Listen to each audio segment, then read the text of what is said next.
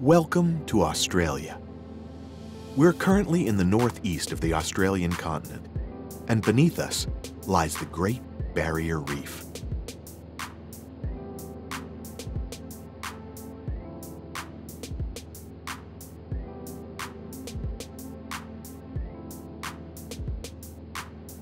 The magnificent clear water stretches as far as the eye can see. Beneath the surface lie the coral reefs that have spread across the entire area. Huge structures already visible from the air. A truly exhilarating view.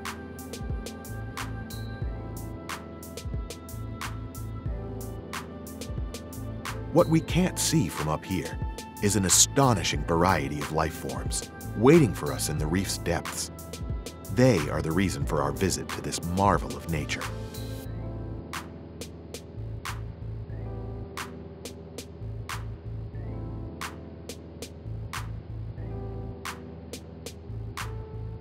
The Great Barrier Reef is the largest coral reef on the globe. It lies by the east coast of Queensland State at a length of about 2,300 kilometers. The total area covered by the reef spans a stunning 350,000 square kilometers.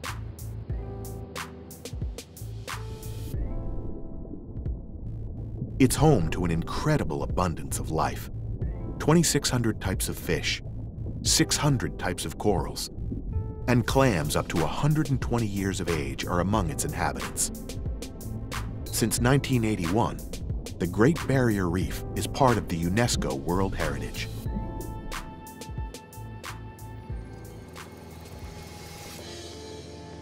We meet with a true veteran of the Great Barrier Reef, a man whose life is deeply connected with the reef now for over 40 years, the American-born John Rumney. In 1974, I came here to Australia to experience the Great Barrier Reef. I didn't really know. I'd read about it in National Geographic and books, and came up the coast and in fact went out of Cairns to Green Island.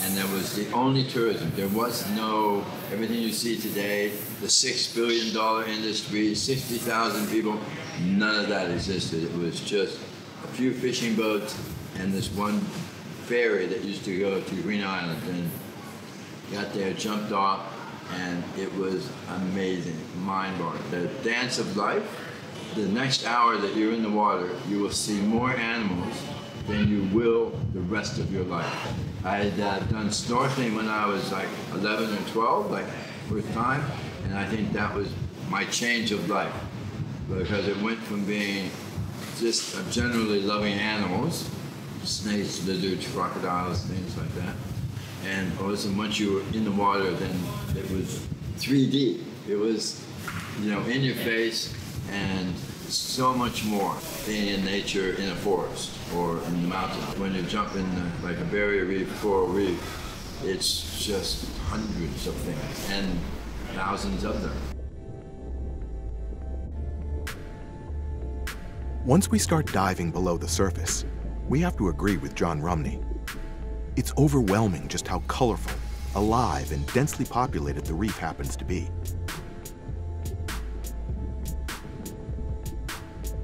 Among the fish, we see gigantic swarms.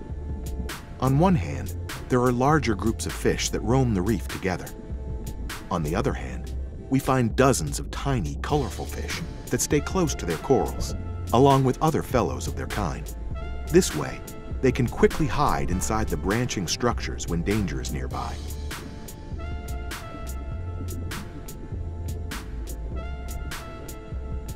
Of course, the corals themselves are a feast for the eyes.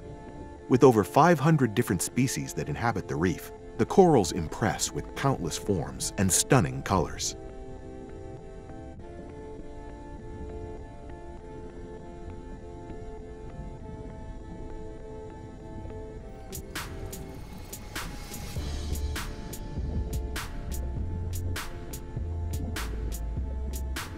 After all these impressions, it's evident just why John Rumney made the decision to stay in Australia.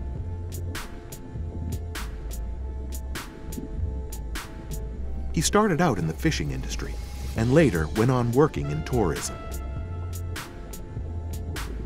During this time, he made use of every opportunity to snorkel and enjoy the enchanting act that presented itself underwater.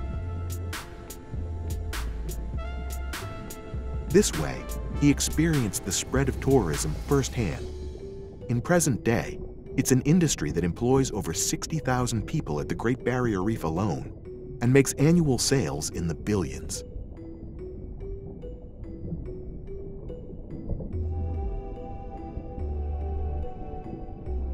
But with time, Rumney noticed transformation in the reef. Throughout the years, a grave problem began to appear that now turned into a threat to the rich diversity of species in the Great Barrier Reef. A growing number of the corals are dying. It's been an evolution. First seeing the reef in an incredibly vital, vibrant, pristine condition. And now, over the years, it's just decreased over time. And with this last bleaching event of 2016, it's been like, it's so emotional. It's completely changed that you went, wow, this was a global warning. This is the canary in the coal mine. This was the turning point for me that we know we must really act now, or we will lose the barrier reef. We won't lose all the coral in the world, no, but we might go into the dark ages of coral. Like, it won't be what we see today. We won't have the fish. We'll lose the biodiversity. We'll even possibly lose our food security. We are, out of our ignorance and lack of commitment, really tampering with the basic physics of the ocean, and that could be catastrophic. The bleaching event that John Rumney refers to bears this name for a reason. Actually, the term is quite fitting. A major part of the reef consists of limestone, naturally of white color. It formed from coral excretions and functions similar to a skeleton. The corals receive their varying colors from a symbiotic relationship with different types of algae, a relationship of mutual partnership. The algae supply the corals with oxygen and energy.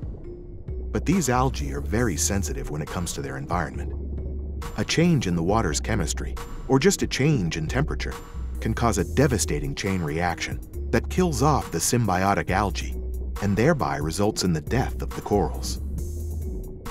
This way, the bleaching event of 2016 caused a vast number of algae and corals to die off, leaving nothing but blank, white limestone. This became the term's infamous origin.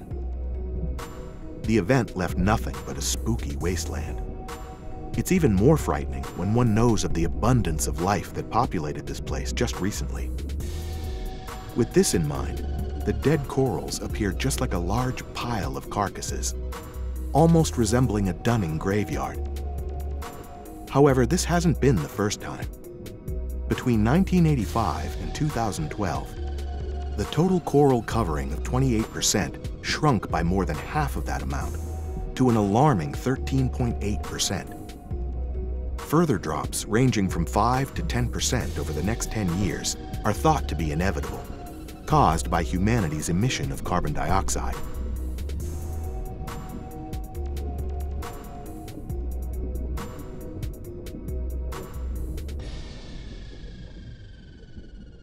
I think that the barrier reef is the first symbol, the first visible example of what is coming.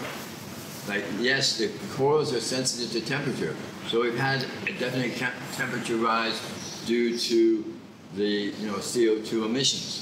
With this coral bleaching, we're having this definite effect on the reef health, and many of the corals are dying.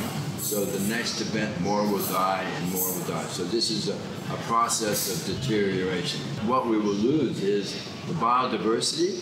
The most different species in a given area are right here on barrier reefs.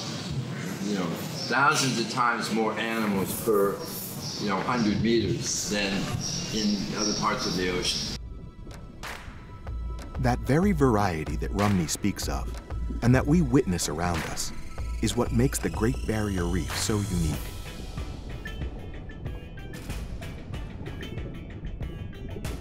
But where does this variety come from in the first place? First and foremost, it's the work of the corals themselves. The main actors in our globe's reefs are the stone and fire coral. Over the course of many millennia, these living beings created giant formations and even entire islands. Among those are the Bahamas, Bermuda, and the Maldives. But none of these are larger than the Great Barrier Reef.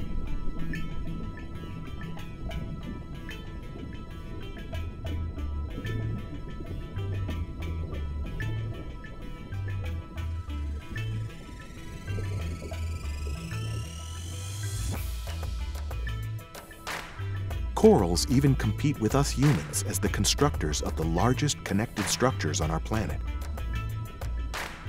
Corals, being part of the group Cnidaria, achieve this by constantly releasing limestone. The symbiodinium, a microorganism that lives in a symbiotic relationship with the coral, helps with the calcification and supply. The symbiodinium supplies the coral with hydrogen, and when it comes to the water's temperature, they're very sensitive. It always has to remain between 20 and 30 degrees Celsius, which is why they're mostly found in flat, tropical, and light-flooded waters. Stone and fire corals are nothing but gigantic colonies of single polyps. Every single polyp is only about 1 centimeter in size. Despite the food supplied by their symbiotic partners, their diet consists mostly of plankton organisms that they catch using their tentacles.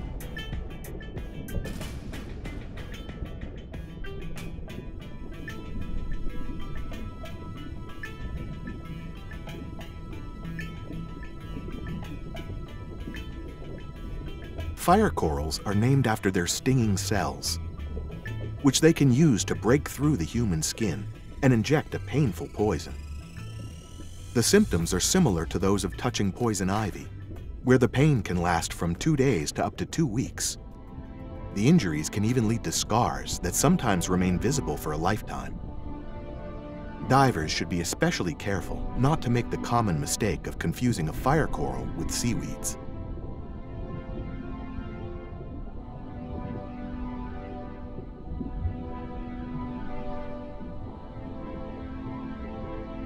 In order to protect themselves and fight for their space in the reef, corals make use of so-called defense polyps that are larger than the normal ones.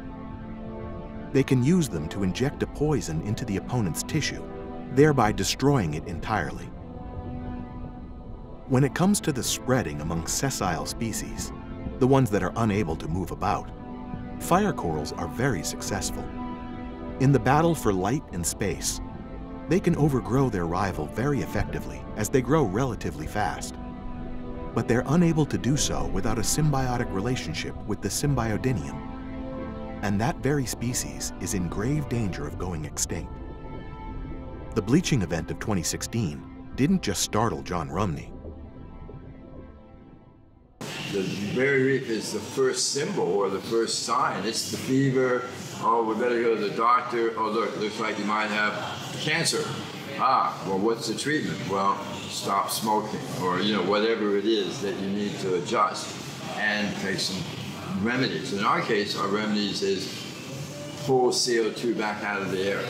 stop polluting it, pull it back, get the temperature of the water coming down. But what this CO2 is doing is changing the acidity of the ocean. CO2 in the air, CO2 absorbs to the water. Straight physics. There's no political agenda here. Just straight physics. What does that do to the animal life in the ocean? Well, it affects it. It stops being able to make its skeletons. The corals won't be able to lay themselves down. But everything that's making the oxygen in the ocean today, the zooplankton, the is with.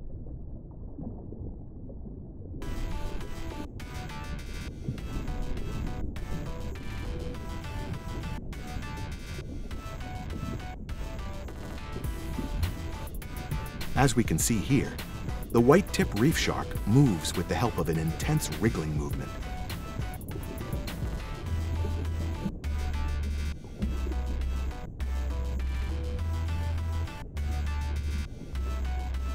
In contrast to the other types of requiem sharks, he can remain on the sea floor for long periods of time without making a single move while pumping breathing water through its gills. This almost makes it look as if the shark is taking a rest in the cozy sand. This impression grows when other fellow white-tips join him by his side, which happens on a regular basis.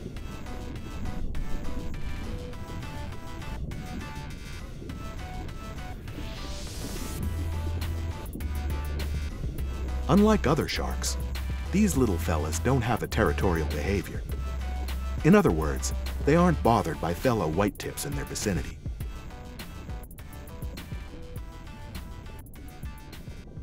White-tip reef sharks are loyal to their area.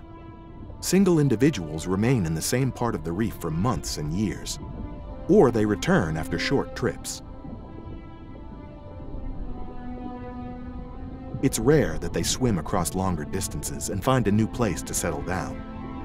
That's why their neighbors are of great importance to the white-tips, and John Rumney wishes that we humans would take that into greater consideration. As an individual in your house, in your apartment, you're not allowed to put your waste in your neighbors. But it's okay if industry does it. It's okay if we collectively do that because it's not really visible. But the billions of dollars that are being spent by the fossil fuel industry to lobby, influence decisions, do false science, and that is really criminal. Like in the years to come, there's now the War Crimes Court. Well, there will be crimes against humanity by these present politicians for their not listening to the facts, not listening to the science, and making stewardship decisions. That's why Rumney and his colleagues would like to explore the reef on their own. They want to engage in independent studies on what exactly goes on in the reef. Part of that are dives during the night, an activity that very few tourists would even take into consideration.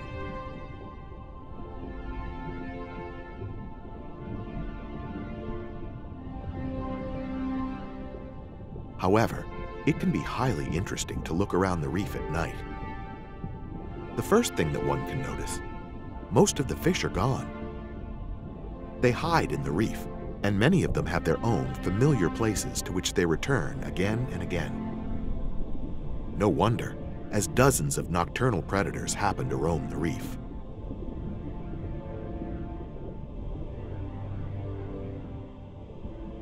But even the corals have an entirely different nightlife.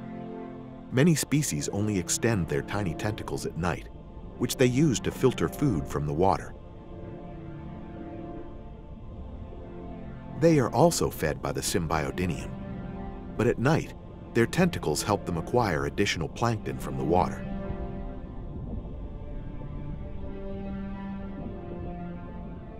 The skeletal growth of the algae also increases at night. An enzyme that encourages this growth has been measured at double amounts during nighttime. The reproduction of many types of stone corals is also controlled by the phases of the moon. But that's only one element that makes it a complicated process among these creatures. Most types of soft corals are male or female, But there are exceptions that can be hermaphrodites, meaning that they are both. Depending on the kind, there are two ways of reproduction among corals. In the first and most common way, egg cells and sperm are ejected into the water, where they meet and fertilize. However, the chance of a successful fertilization is very slim.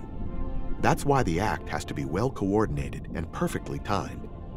Once the corals are successful, the developed larva starts its life in a planktonic way, as it floats motionlessly through the water. Only when it reaches a reef does it settle down and convert itself into a founding polyp of a potential colony. Another way of reproduction among corals is the sole ejection of sperm. It then fertilizes an egg cell that remained with the polyp and hasn't been ejected. The larva is given away into the water after days or even weeks. By that time, they're already prepared for their transformation into a polyp.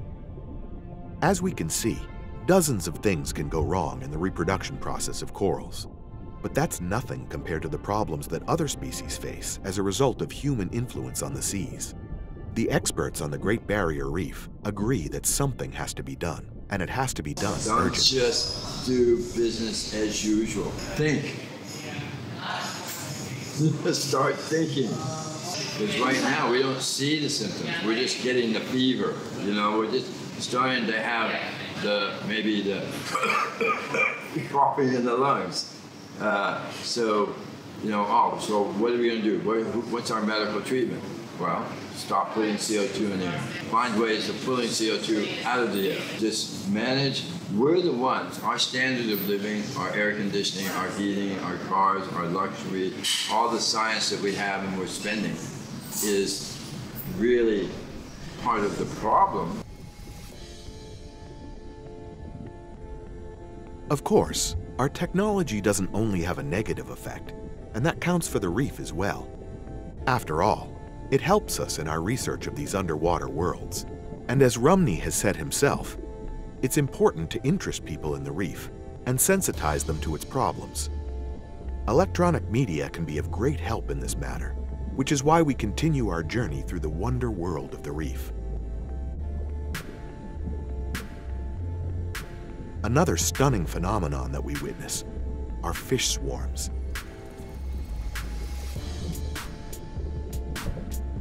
It's common to spot fish in such groups, but beneath that lies a complex mechanism. Swarms can generally be divided into two groups, the real and the unreal swarm. Members of the real ones are fish such as the horse mackerel, the diagonal butterfly fish, and the big eye. A real swarm always consists of the same number of fish, and most of the time, they're fish of the same kind and age group. When they're left alone, they seem lost and irritated. Once they're in a group, however, they communicate with each other. Swarm fish always swim the same distance from and parallel to each other in the same direction.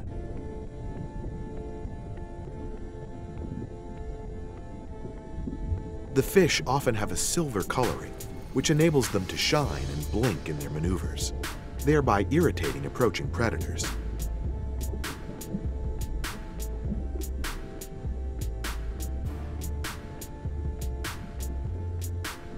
The other types of fish are unreal swarm fish, which have similar characteristics to the real ones. They're also called group fish. However, they only gather when there's an imminent threat, and these swarms consist of species of various kinds and age groups. But the advantages remain the same as in a real swarm. Swimming in groups or swarms increases the chances of survival for every single fish in case of an attack through predators. On his own, the fish would barely be able to escape. Predatory fish are more efficient when they concentrate on a single target rather than multiple fish at once. In addition, the large number of fish in a swarm make it easier to detect an assailant early on.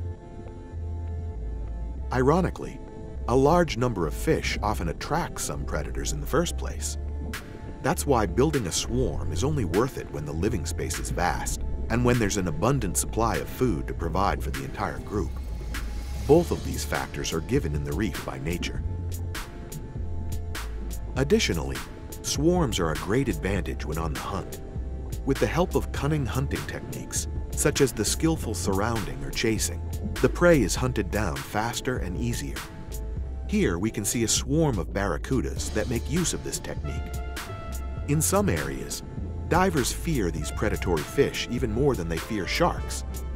Some types of barracudas can grow to sizes of up to 1 meter, and their big fangs can cause considerable damage. Fully grown, barracudas usually turn into rogues. But when they're still young, they travel in swarms to increase their chances of survival.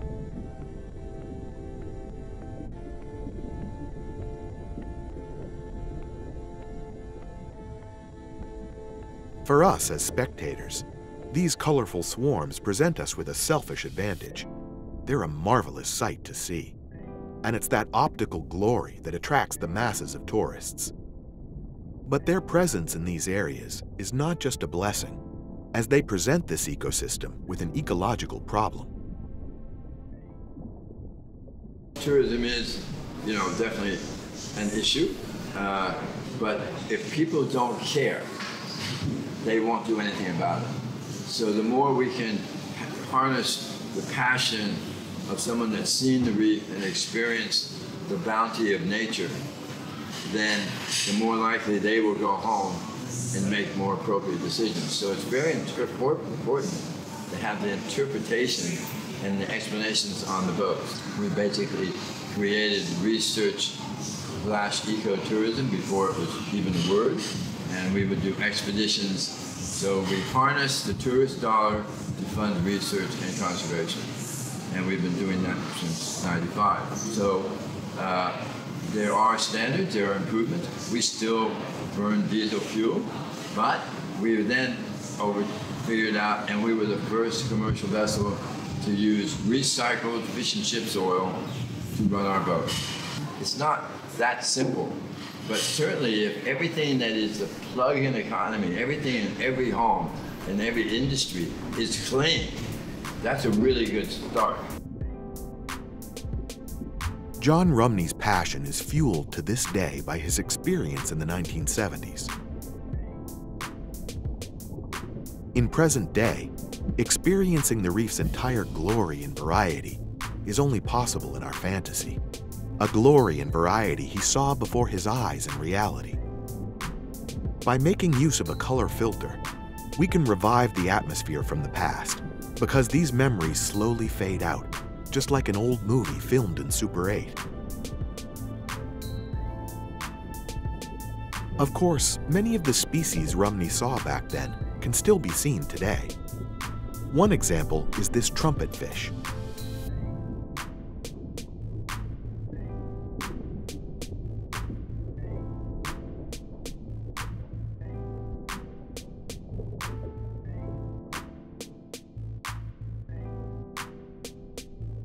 Despite his amusing looks, this creature is a flesh-eating predator. His form, which might seem awkward to us, is the trumpet fish's disguise.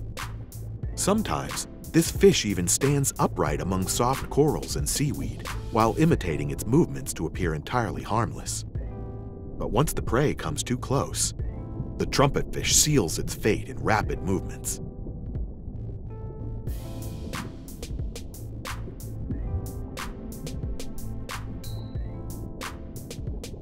The triggerfish and the filefish, who are far relatives of blowfish, are more calm in their way of life.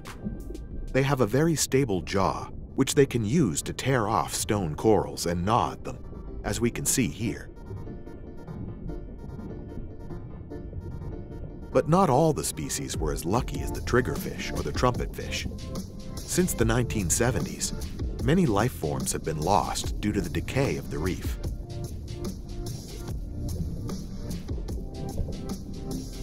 Today, the Great Barrier Reef is different than it was in the past, and that is clearly proven by the numbers.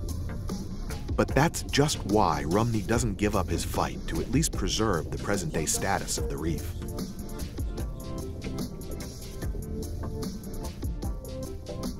He doesn't object to tourism, as he doesn't want to keep anybody from visiting and experiencing the reef. But it's just that experience that he wants to keep from going extinct.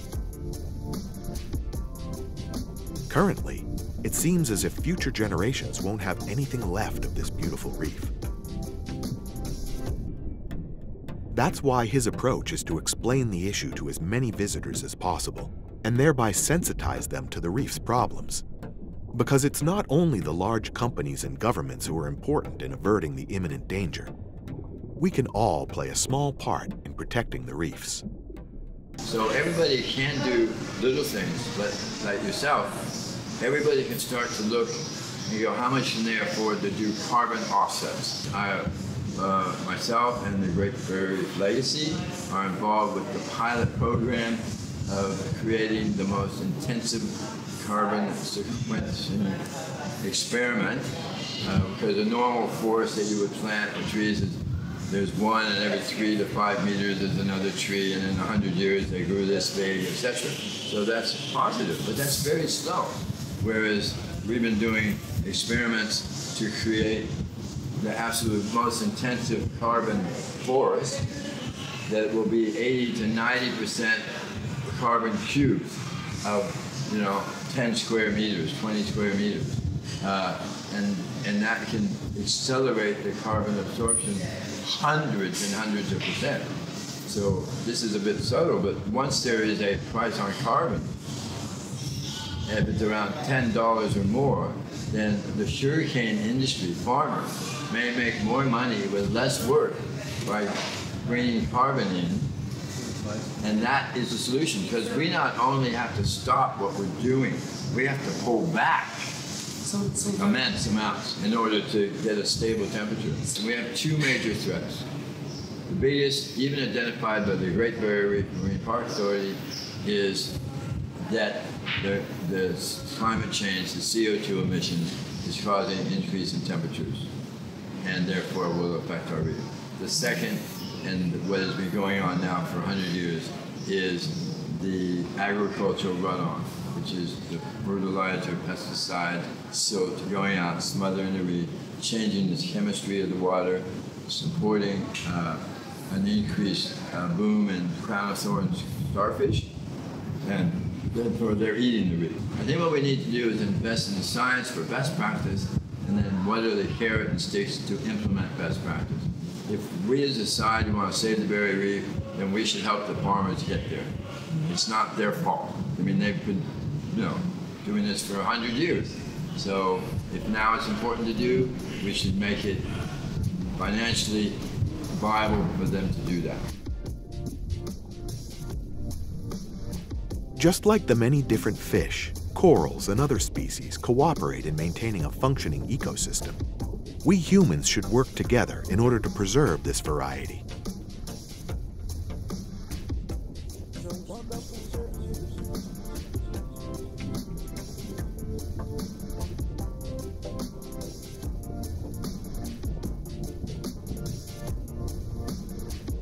A typical symbol of environmental protection is seen here, and it's one of the largest inhabitants of the Great Barrier Reef, the sea turtle. There's a total of 7 kinds of giant turtles, 6 of which can be found at the Great Barrier Reef. Despite their length of 1.5 meters and weight of over 200 kilograms, the sea turtle floats elegantly in the water. Here, she's in her element, as she glides through the sea like a bird in the sky. It's here where the sea turtle spends most of her life. The sea turtle is not faithful to its habitat. There's no one single place in which it lives. Every year, the sea turtle travels over far distances. In the beginning of its life, the sea turtle feeds on crabs and jellyfish, as well as on fish eggs. When it grows older, however, it turns into a vegetarian. A sea turtle can reach ages of up to 50 years.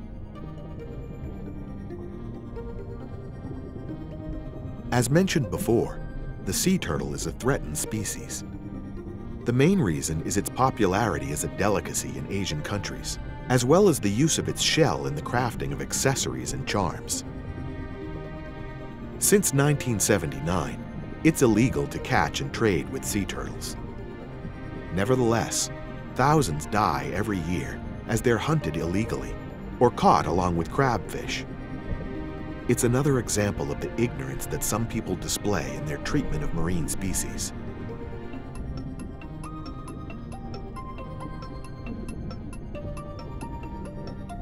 It's this very behavior that John Rumney denounces, as he wishes that people would have more respect for their environment and would start to give it more thought. If that doesn't happen, the condition of these breathtaking reefs and its sympathetic inhabitants will worsen significantly.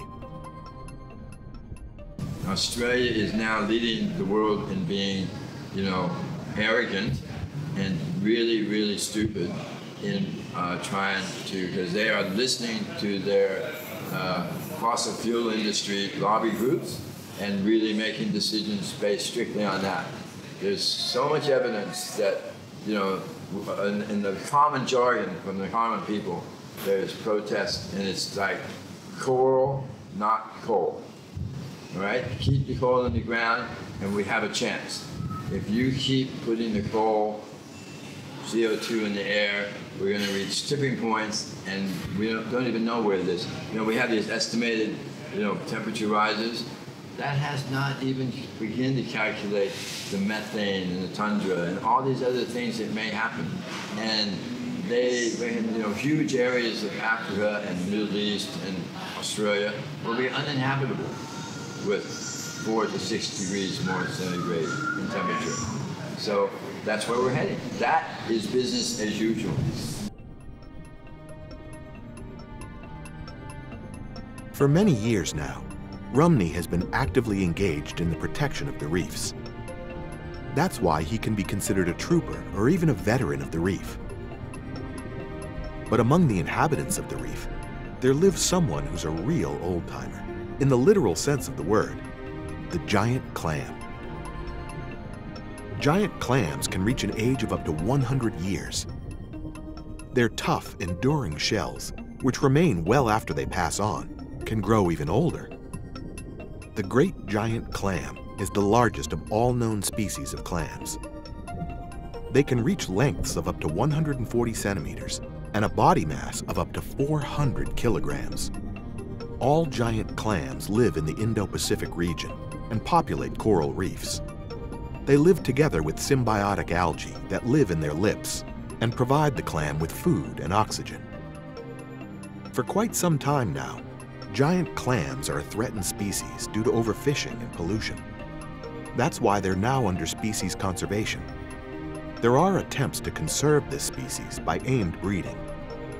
As giant clams can form large pearls, they are often subjects of myths and legends. Sometimes they're called murder clams, as they supposedly snap for divers and other species and keep them from escaping the depths of the sea. In reality, the closing movement of clams is very slow. The enormous diversity of species in the coral reefs brings up new discoveries on a regular basis.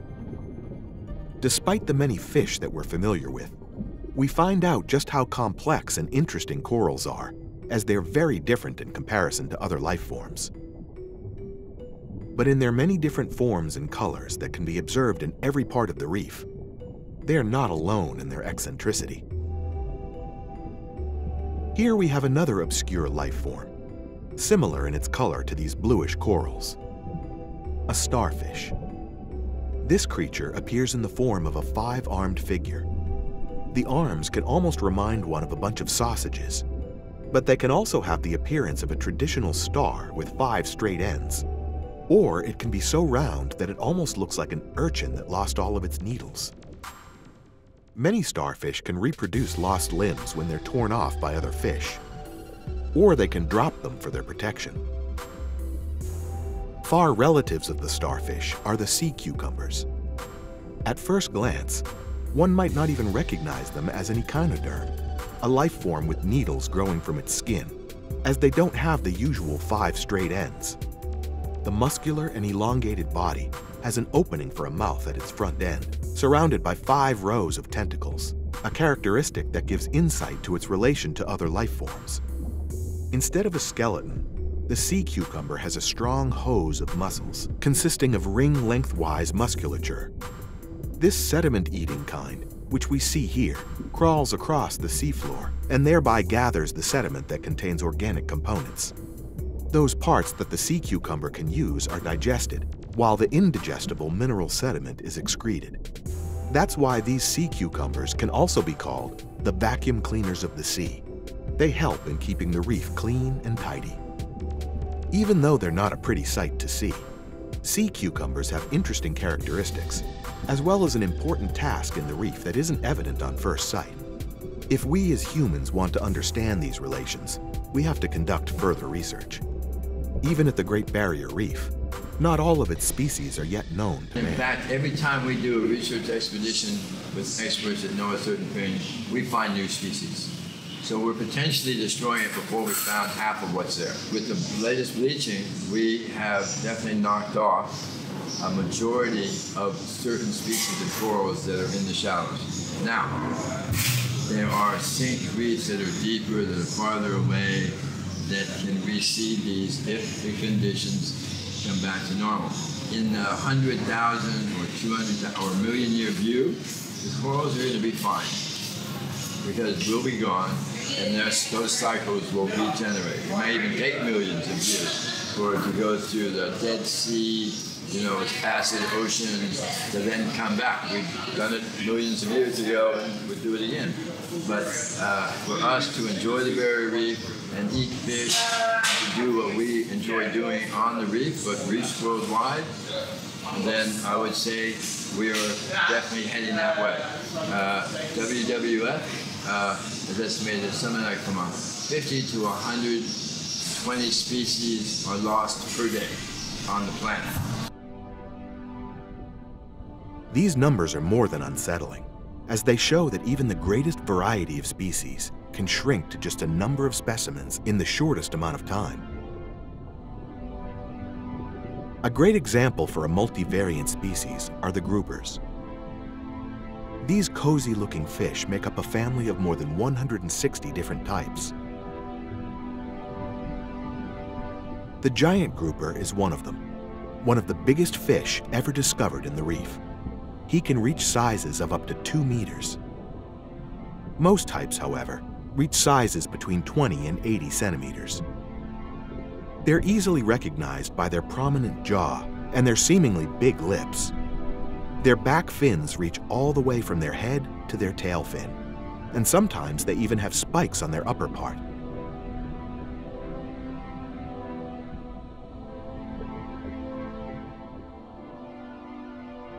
Groupers only gather in larger groups for reproduction. Other than that, they mostly live on their own. They mostly protect a certain territory in the reef, or at least their own caves. And about caves, the many caverns and hiding places in the reef are a great advantage of this habitat. Even larger types of fish enjoy the protection of these limestone structures. Sometimes even in larger groups, as we can see here. Because it's not only the groupers that place great importance on their very own cave. A creature that is especially serious about the protection of its home is the moray. This creature, looking similar to a snake as it doesn't have any fins, has a very sharp set of teeth, forcing intrusive divers to be careful with their fingers. And the Great Barrier Reef, with its vast coral reefs, offers the perfect hiding place for these creatures. Depending on its size, a moray can have multiple hideouts that may lie apart for up to 200 meters. Smaller types of morays almost never leave their home and only hunt inside their caves. Larger morays are also faithful to their homes and only leave it for reproduction purposes or to go on the hunt for prey.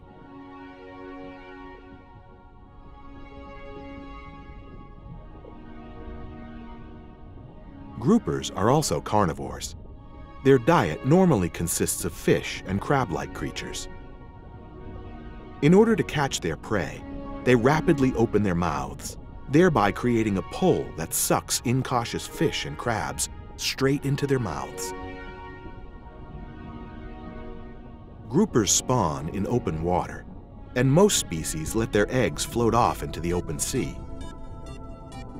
There, the larvae are safe from other fish. The young fish return to the reef once they grow up a little. Therefore, the groupers are another highly diverse species whose way of life depends entirely on the reef, just like with most of the species that live here. If humanity doesn't want to lose this rich diversity, something has to happen soon.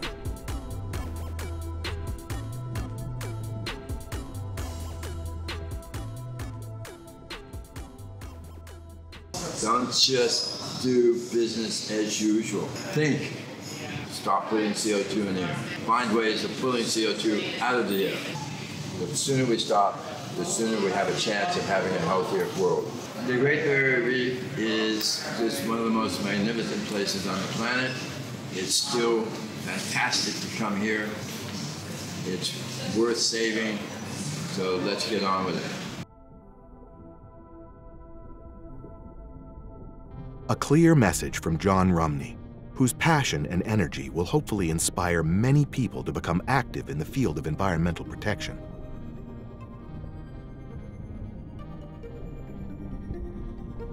But the most convincing plea comes from the reefs themselves. Beaming with all of nature's splendor, they're a symbol for life on Earth.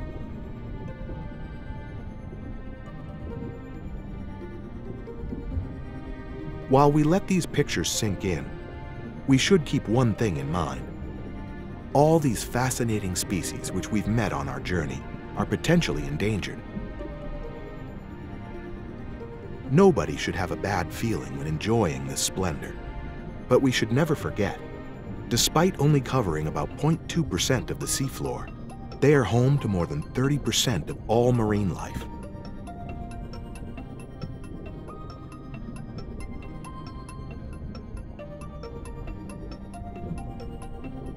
Every little thing we can do throughout our day to reduce our emissions of carbon dioxide is of great importance. This way, we can preserve the splendor of the Great Barrier Reef for future generations, who will be able to enjoy it with the same awe as we do now.